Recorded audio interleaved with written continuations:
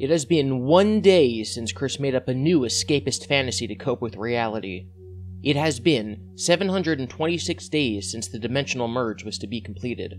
And it has been 1,159 days since Chris joined the cult of the Idea Guys. Merry Quickmas, everybody. My name is GiBi, and we're going to be going through the Chris Chan Weekly Update. We begin with Twitter user Zonichu tweeting a picture of Chris Chan Beerus. This is for their Dragon Ball Sonichu fanfiction. They write, "How can someone so slim eat so much? We went to the supermarket several times, and I drew food for this goddess, and still is eating? By the way, I think those are plastic grapes, frowny face." Chris took this very seriously. 3 words: very high metabolism. That is common amongst Chris Chan Sonichus across dimensions and timelines, not to mention all of the running they do. If you'll recall from a couple weeks ago, Chris in fact does not believe himself to be overweight. We're back with Zonichu. They say, "We talked what to do with Chris Chan Beerus, the Briss Chan if you will. We will appease this goddess as long as we can. We need ideas, so if anyone knows how to make Briss happy, please share this and comment here. Ooh woo." Chris decides to leave his input. At Zonichu, I have just made telepathic conversation with Chris Chan Beerus, who from here on out wishes to be referred to by all of you as Chris Truss, sounding similar to Chris Cross. Oh my god. She literally just said, I don't know if this is male or female, but they literally just said that it's Briss Chan. And Chris is like, nah, it's it's Chris Truss. Chris Cruss. Chris Cruss? Jesus Christ. Jesus Christ. Anyway, Cruss is not malevolent, and certainly not one of the really bad ones the haters of this dimension misinterpret them out to be. And yeah, this is going to be yet another bunch of lengthy tweets, so settle down and listen well. Maybe have a snack if you wish. You guys get to have a snack, I don't get to have a snack, I need to talk into a microphone. Anyway, Cruss and I talked it out, and I have read her intentions. They are for the good and benefit of everyone in the longer run. Her tasks have been isolate, only to destroy any non-dominant buildings and structures from one of the 2 dimensions. So the dominant one will take its place. She has no interest in directly taking out any human lives, but anyone who is trapped within, unable to get out, Cruss will personally put an end to their suffering, only if no one else is available to rescue them. So a little background, the character Beerus from Dragon Ball Z is the destroyer of worlds. He's part of a natural cycle where he's supposed to go out and, destroy, and then a creator is supposed to go and create. So I guess Chris is trying to work this lore into the existence of a Chris Chan Beerus. So his version of Beerus is destroying buildings that have an alternative version in the other dimension so that they don't overlap. Basically, there's 2 Empire State Buildings, one in the real world, one in C-197. Only one gets to live. This Beerus destroys the one of them that has the fewer people in them and kills all those people. But he does it mercifully, so that's good. Mercifully. Cruss has talked with all other deities of this set of dimensions and sorted out this plan in regards of the merge, reaching its full apex event for here and C-197. Cruss does recognize, respects, and appreciate genuine and kindness of everyone. She looks deeply into their souls, if needed, for confirmation. She and her crew do herald from the distant dimension, where it is nothing but Dragon Ball Z-related lore, but spread worldwide to where everyone can become instantly kayable and such. Such people who misinterpret that DBZ is mainly set in Japan area and is localized there. Oh my, Chris Chan and me. Anyway, it is good to respect and treat Cruss kindly though. Your prayers should still be sent directly to the OG Chris Chan Sonichu of here and C-197. These prayers get taken under great consideration and analysis, and then relayed to Cruss, should a I'm sorry, I just can't say Cruss with a straight face. Should a decision be made that would alter her job and path. She only does as she is tasked to do at the very specific, exact moments and times as they come up. She will not do anything that has not yet been agreed upon, and she is one with very high standards and morals, like the majority of Chris Chan Sonichus throughout all dimensions, timelines, and universes. Cruss is mainly benevolent, no question about it, and so is our Christine Weston Chandler Sonichu here. Alright? Thanks for listening. Lightning, lightning, lightning. And P.S. At Mr. Simplest1, I am not reading any of your commentary, as I am aware of the spite in your being against us. Your fated moment will come swift, dude, and you will feel very much confused and lost. You could have been open and kind. You've had your chance. Ah yes, threatening people for their ideas. Truly this is a blessing from female Jesus. Mutsput says, my friend drew Sonichu. Sorry we couldn't color them correctly, and this is an obviously not very, not very accurate Sonichu. Clearly, angry and evil looking, and Chris doesn't catch that at all. He just says, that's alright, it's a shiny. Going back to the Chris Chan Beerus eating some plastic grapes, Chris decided to chime in and said, by the way, yes, those were plastic. Crus has the power to transform the object she holds at will, so she turned it into a real grape and enjoyed its fruity texture. It's similar to what Discord does. That glass he drank was swapped with the chocolate milk rain's texture. Off note, wanted a gif of Discord drinking the transformed glass from the show, but GIF searching Discord generated mostly stuff from the Discord app. The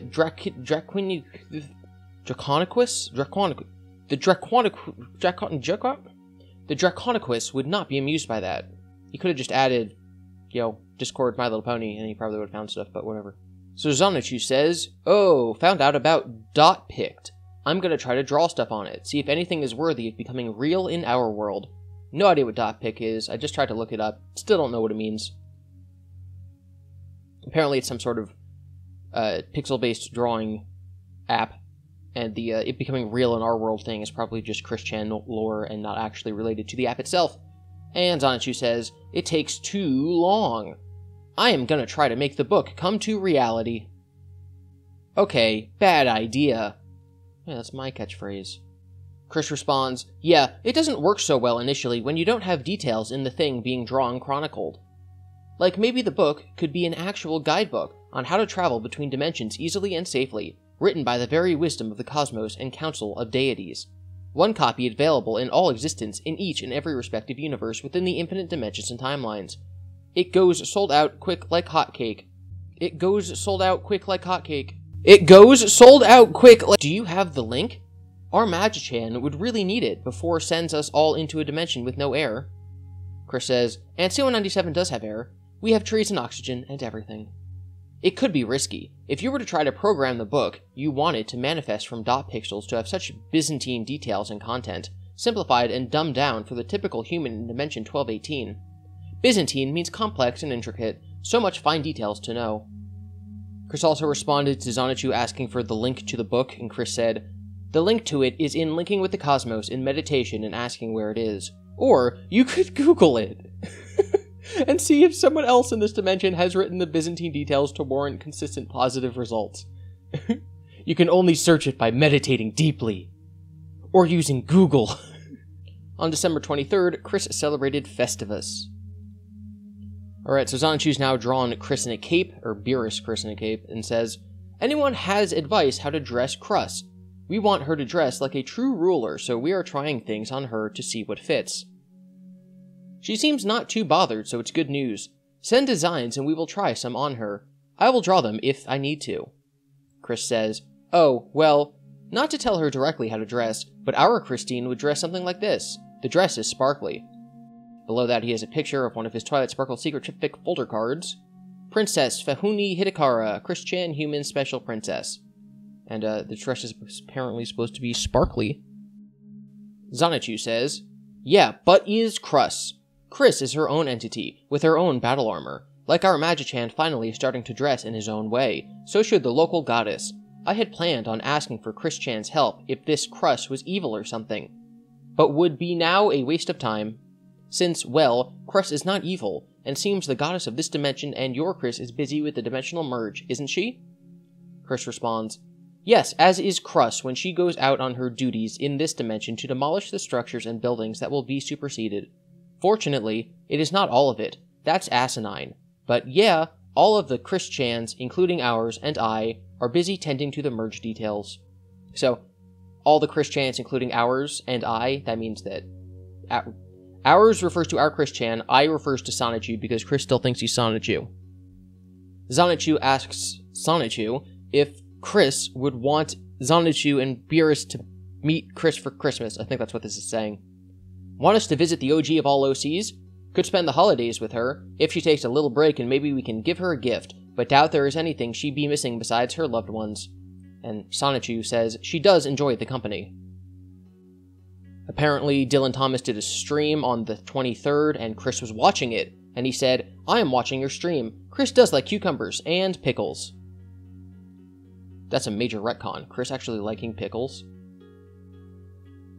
Toffee Rose Chew asks if Punchy Sonichu has a favorite color, and Chris says Punchy's favorite color is orange. On Christmas Eve, Chris said, "Merry Christmas, Feliz Navidad," and then a whole bunch of other stuff that he definitely used Google Translate for. No matter where in this dimension, Siwa97, or anywhere or when else, the kind sentiment is still there and appreciated. And then actually on Christmas Day, Chris begins tweeting, "Wherein between 1218 and Siwa97 existed the 7 Eschew crystal balls, manifested from the Chaos Emerald energy from the chaotic rainbow of 2003. The 7 of them were broken to make the Megastones, now manifested from the combination of cores of Sonichu Prime and Chris Chan. The mythical 8th Eschew crystal ball has manifested at the temple of Chris Chan Sonichu. Orange in color. This one Chaos Gem will be a light that brightens our dimension merge and darkest hours. This is new, important lore. All of the previous Eschew balls, whatever, had been destroyed. Now there's a new one, and it's orange, which is Punchy's favorite color. Guys, I think that the new main character is going to be Punchy. I think he's going to save the world." This completely unrelated person tweets, "Gingerbread monolith atop Corona Heights in San Francisco this morning, and it was briefly framed by a rainbow to boot. Merry Christmas to all." And Chris has to respond, "A mark and foreshadow of one end of the new chaotic rainbow." Because remember, if there's a rainbow anywhere on Earth, it means that it's linked to Chris's other dimension. "The moon is full tonight. It shines through the bedroom window." It's like a poem. Also, this is the worst camera phone I've ever seen. This picture is literally worse than the intentionally grainy pictures that Jacob Sawkins takes to hide the fact that he's photoshopping demons into his picture. Like, what is this? Tanza the cat asks, "How would your character interact with mine? Share in the comments." This was a mistake. Now remember, this is Sonichu typing for Sonichu. "Hey there, fellow electric type." A few exchanges of thunder punches later, "You're not so bad yourself. I always appreciate everyone else who can zap it up well for themselves. Lightning, lightning, lightning." On December 26th, in one of Chris Chan's Discords, he wrote some new lore for actual people on our planet that he did not invent, and let's just look into his delusion here. Chris says, "Fun fact, you remember Clyde Cash, that OC that was misused to troll Chris?" So, if you're unaware, Clyde Cash is the name of a troll, but obviously that's not the real name of the person behind the troll. Clyde Cash was basically just the username or the persona that they were putting on. So this redacted user says, "Yes, absolutely." And Chris says, "Yeah, Clyde in C197 actually has chronicled each and every individual in 1218 who played as him. So that means that the fictional version of Clyde Cash, because of course they have to actually exist in the fictional universe, knows the name of all the people on our real Earth who used the persona of Clyde to mess with Chris. And now with recent drawing, he's no longer human, but a really damaged red Sonichu. So that means that Clyde Cash is canonically a red Sonichu now. Jule/Blue Spike chronicled the dude who played them. So again, the fictional person who is Jule has an alternative version of them in C197, who is fictional because the real human behind the Blue Spike persona, although Blue Spike was just the username that we know them as because they were role-playing as Jule, knows who that real person's identity is? I think it's what Chris is saying? Blanca Weiss and Gigliami chronicled their hooligans, the list goes on. The trolls who trolled Chris using an OC, their respective OC was chronicling and using them. Put that fact on Kiwi and see how many people reevaluate their respective trollsona's OCs. So the main point in this is that every person who used a persona to troll Chris was having themselves documented by that persona as they exist in C197, and thus now Chris has access to all of their personal information. Which is insane! And that will do it for the Chris Chan weekly update for the Christmas week in 2020. Next week will be the new year, and it will also be the second anniversary of when the dimensional merge was supposed to happen. I've been uploading videos on the Sockness files this week, and I'm going to upload a lot more in the coming weeks, documenting Jacob's Twitter, just in case he deletes it, so I will see you in those videos, and if not, I will see you in the next Chris Chan weekly update. Thank you for watching. You can follow me on Twitter at GiBi_Devin.